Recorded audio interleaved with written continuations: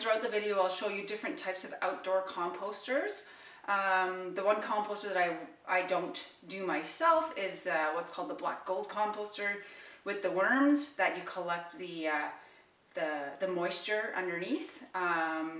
However, I know that Harriet does that down in Texas, and I've known a few other people to do it. However, I'm just going to be talking about dry composters for today and coarse composters. So it all starts, well, you can do a bunch of composting in the garden, which I will talk about in the video itself while we're out in the gardens.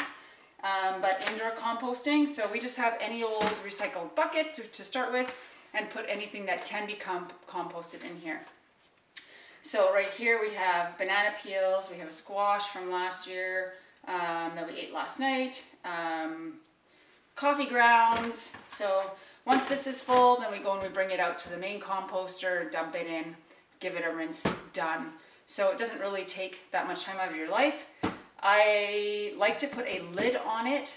You don't have to put a lid. However, in the summertime, you will get a lot of fruit flies. So you want to be cognizant of that. So that just sits right here, and then as I'm cooking and this and that, blah, blah, blah, open it up, pop the compost and put the lid back on. Takes nothing out of my day. So when you're composting, why do we compost? If you're composting all your stuff, that's like a whole bunch of nutrients that you can use in your garden. I put the compost underneath all of my transplants, and when I'm planting my potatoes or seed potatoes or any seeds at all, I build the trench first, and I will put my compost in there along with a few other things that I do as well. So the compost comes in handy, and it saves you from buying a bunch of unnecessary fertilizers as well. So if you can figure out how to get a compost going, whether you make one yourself, and I have two examples of homemade composters in this video, or if you have a commercial, if you prefer the commercial kind, there are two examples of commercial kinds as well in this video. So yeah, hope you enjoy the video that's going to follow from here. Okay, so this is it's very, very common for most composters. We have this one and we've got this one over there. It's very simple. You just lift the lid up and you throw everything in here and put the lid back on. And then there's, I'll just go to the back one here because you won't see that one. But you lift, it's frozen right now, but you lift this, pull this up, and all the stuff is at the bottom, already has all the composted stuff for you. There's slits in here which allow for aeration, and it is a good idea to every now and then, if you can, go to the bottom, lift it, like pull up this bottom tray and kind of fork around in there a little bit with a pitchfork or a shovel, or in the top, you know, lift it up and kind of mix it around if you can. However, the cracks along the sides are designed to be able to let the air in.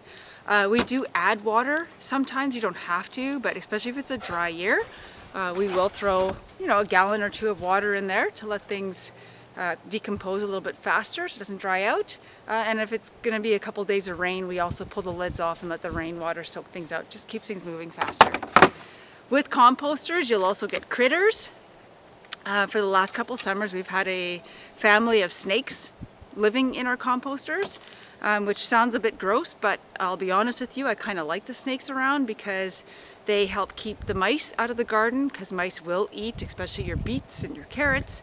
And they also keep the slugs at bay in the fall because they'll go after them. So I don't try to chase away the snakes, as gross as that sounds. The other thing though that composters can attract is, I know in the cities, composting is a little bit tricky if you have a rat problem. Because rats will go and live inside your composter. So if you're in the city and you know that there's rats in the city, it's probably not a good idea because you will have some guests living in with you soon enough. This is what would be considered what's called a barrel composter. You can take any barrel you want and then figure out how to put it up on some kind of rotisserie kind of style, and cut a hole, put some hinges on it. You put all your compost in there. Compost does need aeration in a way to get that fresh air, so drill some holes in the bottom like that, and yeah, you just have to fill it up and then spin it around every now and then. She has a lock up here. Oh, this is Harriet's composter again. So you put the lock in there, and then, you know, give it a spin now and then to just kind of aerate it and get it moving, which will help it decompose a little bit faster. And to get it out, just open up the hatch and start digging it out and put it under your plants or wherever it is you're going to use it. So it has this little knob.